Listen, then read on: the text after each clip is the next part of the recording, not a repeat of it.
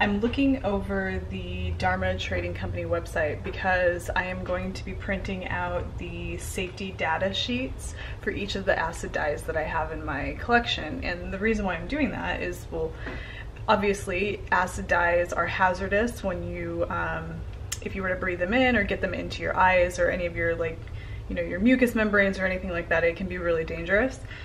So there's safety data sheets that go along with the dyes, and what I want to do is print them out, compile them into a binder so that when I go to use a particular dye, I can reference it and understand a little bit about the hazards that go along with that particular dye. Once you probably become familiar with one, you probably won't have to reference it every time, but it's just a way to kind of know what you're dealing with, and if it's something that you maybe shouldn't be using for speckling yarn, because even though you might be wearing a mask and gloves, speckling yarn is kind of, it's speckling dye over the yarn and it's shaking the little dye powders loose onto the yarn, and those kinds of things can become airborne in that particular situation rather quickly, and so maybe more hazardous acid dyes are not ones that I feel comfortable using for those types of techniques. So I don't know, I just, that's what I'm doing right now, and I feel as an independent dyer, hobby dyer, it's really important, and I have a responsibility to you, my viewers, and anybody else who might be wanting to take this on as a hobby, to let you know that this is a very hazardous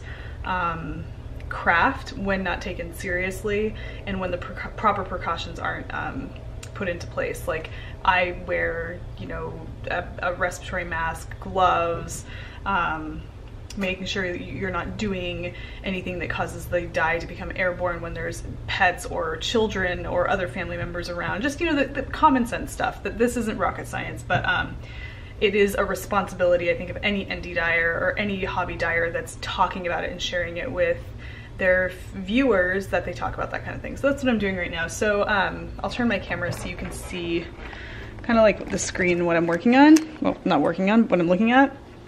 I'm going to print these out, and I'll link where I found these exactly on Dharma's website. You have to kind of go down to the very bottom of any page, and it shows you a link for safety data sheets, but that's what this is. So it just tells you the identification code, it tells you how to use it, it gives you information about where the supplier is, and then it gives you a classification. So this particular dye right here is classified as not dangerous, according to the globally harmonized system.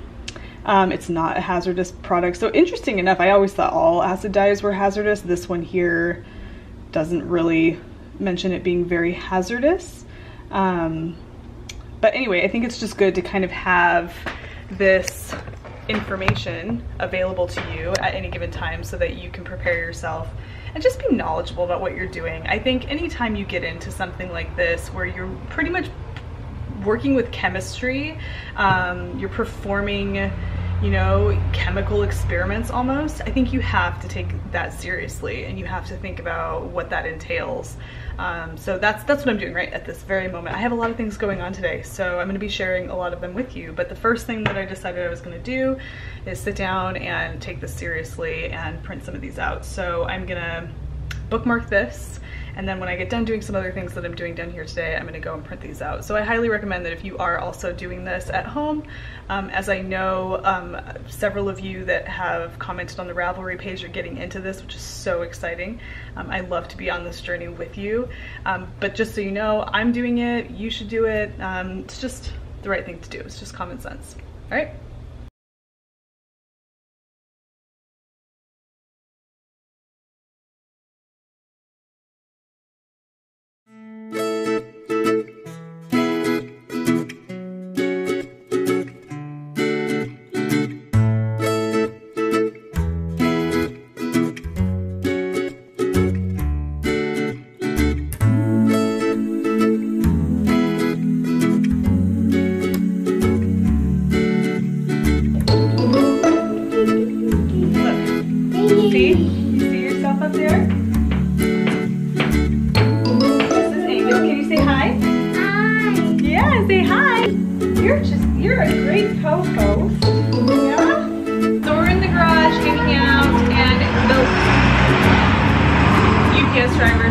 by and there's a guy who's mowing the lawn outside, so it's loud.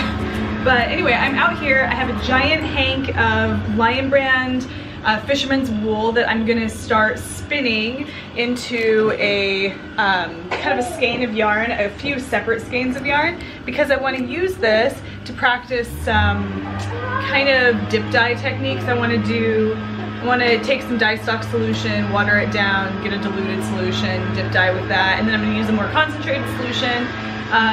See what I can come up with. So let's, if you can hear me over this lawn maintenance that's happening out here, let's go ahead and get started.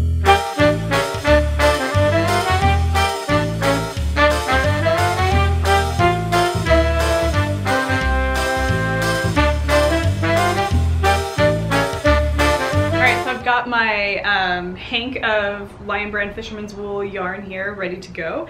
I'm going to stick this into a mordant solution, and while I'm letting this one sit in that solution, I am going to wind this one up into a second skein so I can do two different versions of what I'm doing to kind of see if there's color variation. So that's what I'm going to do next. You can't go over there. What's the matter?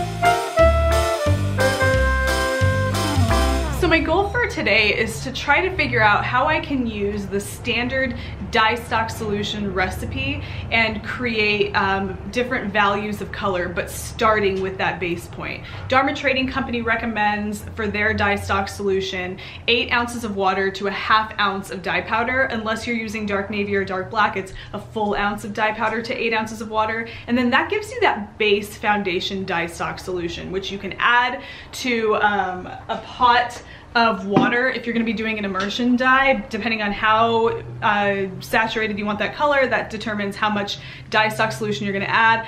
Or if you're doing hand painting, you can add some water to your dye stock solution, or the other way around, you can add some dye stock solution to a preset amount of water to create various values of your color. If you're doing a kettle dye, same thing. So I just want to kind of play with that concept. Right now, when I've been working with my dye stock, I've just been mixing up powder and water, creating kind of like a generic dye stock solution. Like this particular one here, I don't know the ratio of dye powder to water that I used here. I mean, I can tell how much water I use because I know how much this holds, but I don't know how much dye powder I used. I didn't keep track. I should have, but I didn't. What are you gonna do? I wanna figure out how to make this more standard so it's easier for me to keep track of my various different dye stock solutions that I create to produce different values of color. And a truck is going by, right? Oh, it's FedEx. Not today, Taylor. Not today. My son is hammering with a little plastic orange hammer. It's so cute. All right, so my yarn is ready to come out of the mordant bath, so I'm gonna squeeze it out into the tub of water, and then I'm gonna run it through a salad spinner.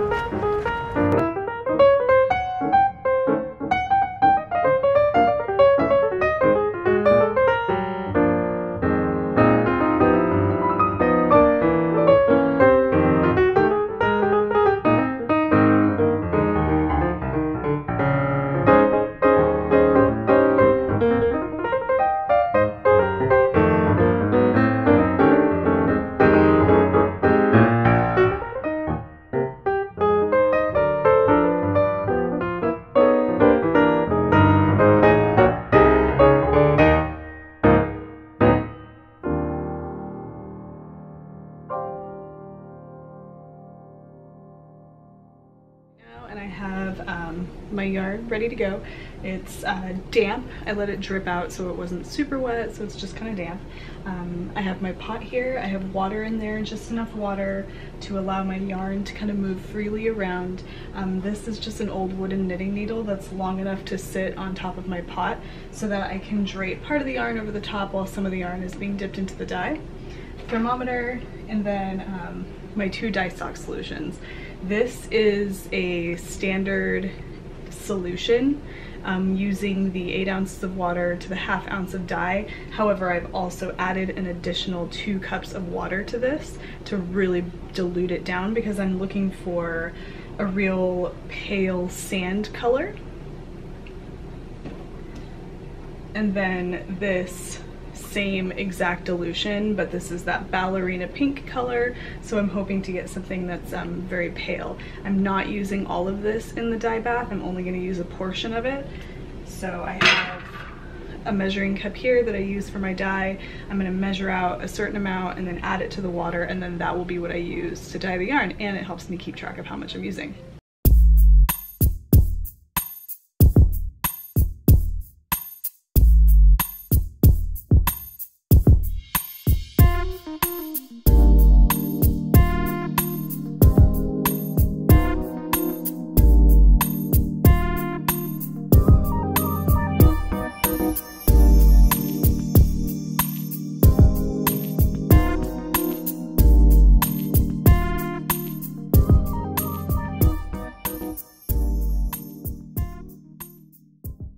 Okay, so my dye has exhausted out of the dye bath. You can actually see that. See that the water is clear.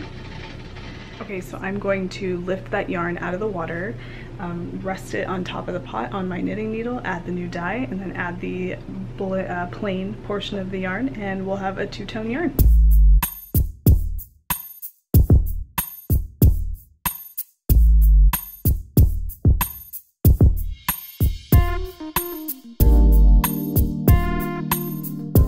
So I'm going to pull it out so you can see the difference in the colors.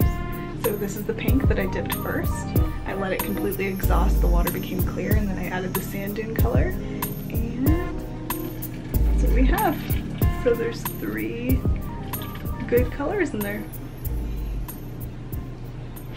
So I'm down here looking at my dye stocks, and that second skein of yarn that I created from the fisherman's wool, I was going to use the same colors that I did on the previous one, but just in a different quantity to see the different values of color, but I don't know if I really need to do that. I kind of get the idea that they're going to change in value by adding less or adding more. So what I want to do is try a single color that I already have mixed over here and do kind of like a tonal single color tonal dye using that dip dye method and see what I come up with. I've done it once before with the red yarn that I created a few times back, but I want to try it again with that lichen color and see what it looks like. So I'm going to try that now, and I will show you the results when it's all done. Okay, so I'm out on my patio right now, and I have the yarn that I just pulled out of the dye bath, and I'm really happy with the way it turned out. So you can see that there is definitely a cool like variation in color happening here. This is a really pretty bright saturated pink, a little bit more so than I was expecting with the amount of dye that I used in the water. But I really like it. I think it looks great, and I think it looks really pretty with this sand dune color. So that's a dip dye, and I like it. I almost think I kind of prefer this to kettle dyeing for multiple colors. Alright, so I'm just gonna let this hang out for a few minutes. I'm gonna wash it, and then I'm gonna hang it out to dry, and then tomorrow I will check it out and twist it into a hank. Okay, so UPS just got here with something that I'm excited about. So we're gonna go downstairs, check it out in the dye studio slash garage. Okay, so these are plastic squeeze bottles. So what's really special about these squeeze bottles is that, number one, they're squeeze bottles, which makes it really easy to deposit dye if you're hand dyeing. But they have really small increment measurements.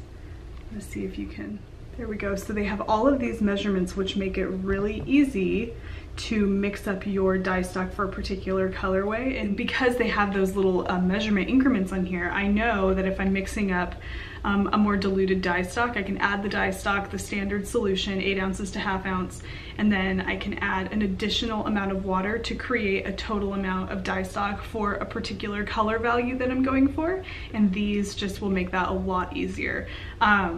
Because they have the small increment measurements. It starts at a fluid ounce, goes all the way up to the 16 fluid ounces, 1 ounce at a time. So yeah, really excited about these. I just got them on Amazon by Tovla Gourmet. So yeah, I'm excited to use these to mix up dye stock next time. I think this will make it a lot easier. All right. Good morning. I am in my kitchen right now getting ready to have some coffee.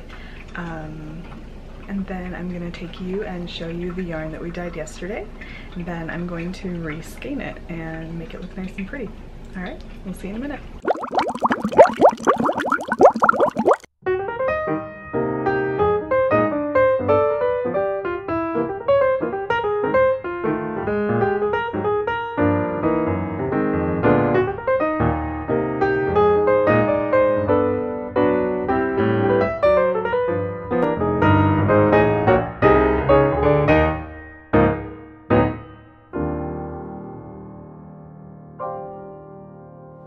Alright, so I have the yarn that we dyed yesterday, and I'm really happy with the way that it came out. You saw it in the previous clip. It was still kind of wet, and now it is all dry, and this is what it looks like.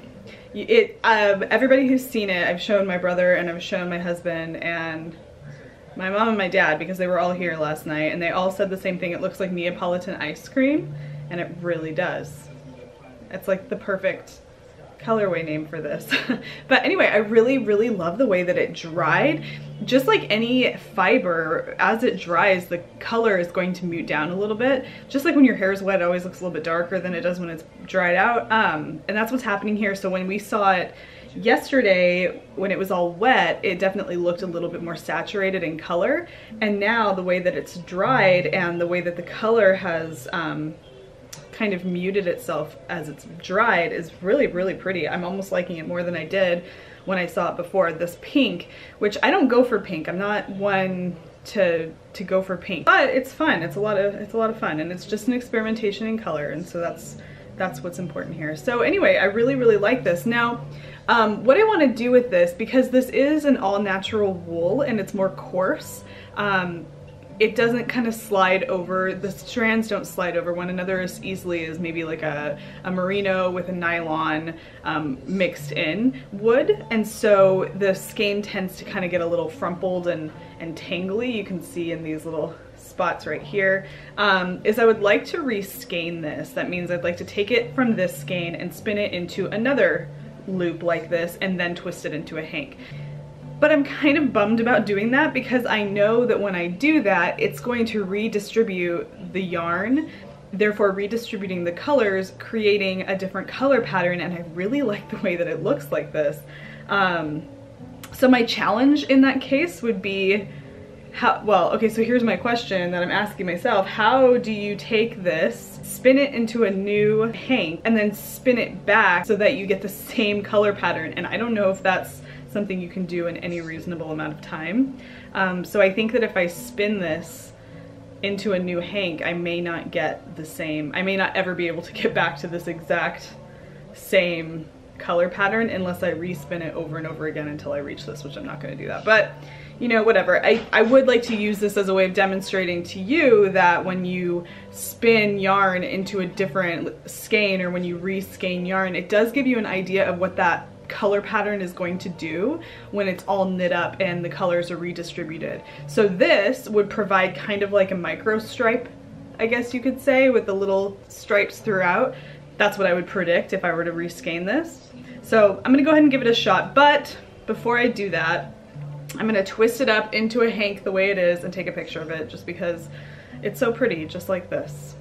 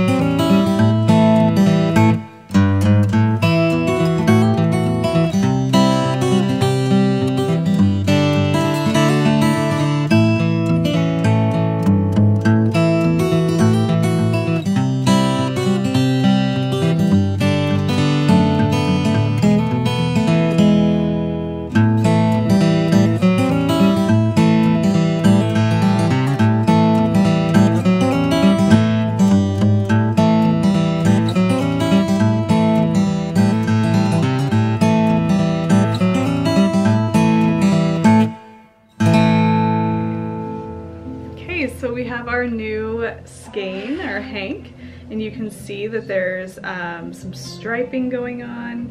There's some more solids on one side. So yeah, I'm gonna go ahead and wrap this into a hank, and we'll see what it looks like.